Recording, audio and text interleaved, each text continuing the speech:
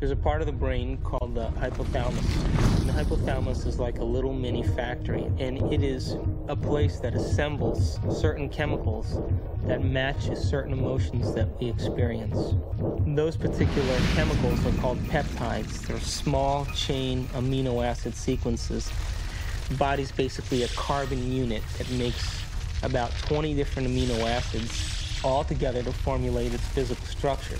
The body is a protein-producing machine. In the hypothalamus, we take small chain proteins called peptides, and we assemble them into certain neuropeptides or neurohormones that match the emotional states that we experience on a daily basis. So there's chemicals for anger, and there's chemicals for sadness, and there's chemicals for victimization, there's chemicals for lust. There's a chemical that matches every emotional state that we experience. And the moment that we experience that emotional state in our body or in our brain, that hypothalamus will immediately assemble the peptide that then releases it through the pituitary into the bloodstream. The moment it makes it into the bloodstream, it finds its way to different centers or different parts of the body.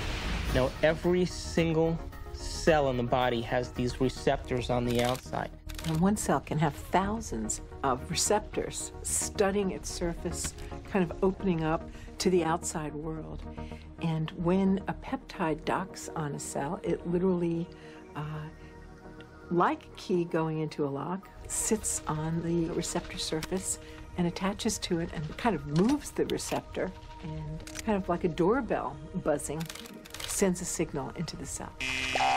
It's party time! Along the outside of the cell are these billions of receptor sites that are really just receivers of incoming information. A receptor that has a peptide sitting in it changes the cell in many ways. It sets off a whole cascade of biochemical events, some of which wind up with changes in the actual nucleus of the cell.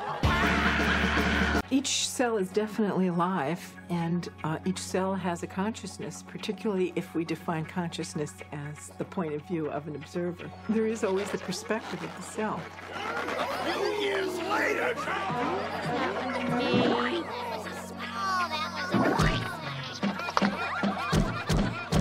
In fact, the cell is the smallest unit of consciousness in the body. I'm hungry.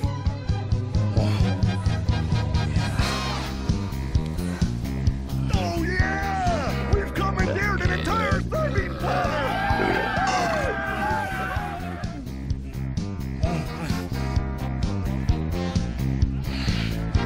Come on!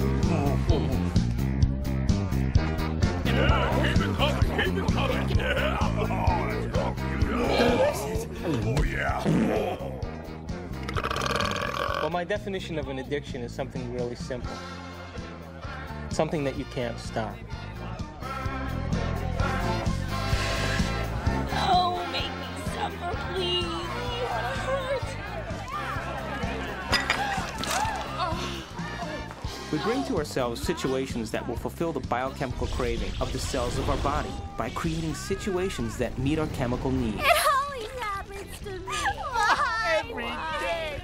An addict will always need a little bit more in order to get a rush or a high of what they're looking for chemically.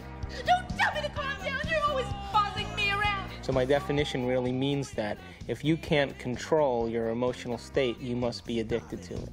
I knew this was gonna happen. That's not what we agreed upon. You're not going to screw me. Read the contract, You dear. won't do anything about it, so I No, will. ma'am. Don't dip your half-eaten shrimp back into the cocktail sauce. Screw you and your health codes. I am the bride's sister.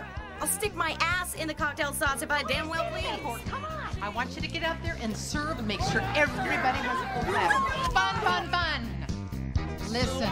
With the same attitude and the same chemistry over and over again on a daily basis, when that cell finally decides to divide, when it produces a sister cell or a daughter cell, that next cell will have more receptor sites for those particular emotional neuropeptides and less receptor sites for vitamins, minerals, nutrients, fluid exchange, or even the release of waste products or toxins.